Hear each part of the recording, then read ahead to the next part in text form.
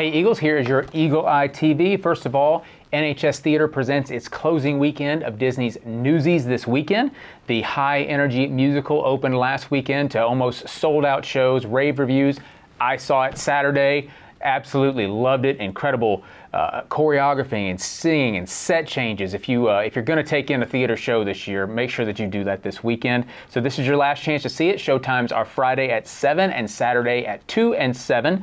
If you've never seen one of their productions, you're really going to be impressed. So tickets are available on gofan.co. So that's coming up Friday and Saturday.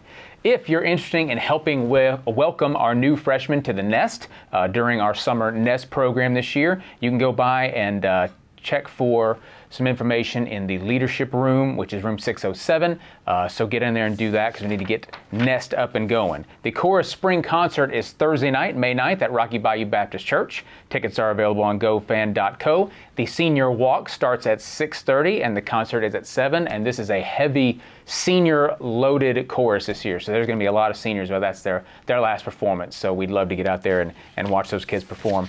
And then Thursday night, we are hosting first round girls softball action against Winter Springs. That game is at 6 p.m. right here at Hensley Field at Eagle Softball Stadium. Get out there and support our folks there. And then we know that today track is participating in regionals in Jacksonville, and several of those guys and gals will qualify for state on May 18th back in Jacksonville. So Eagles, this is the last Eagle Eye TV of the year. Want to thank Emily Barker, our producer, director, videographer, sound engineer, and Mr. Mello's personal assistant through this year.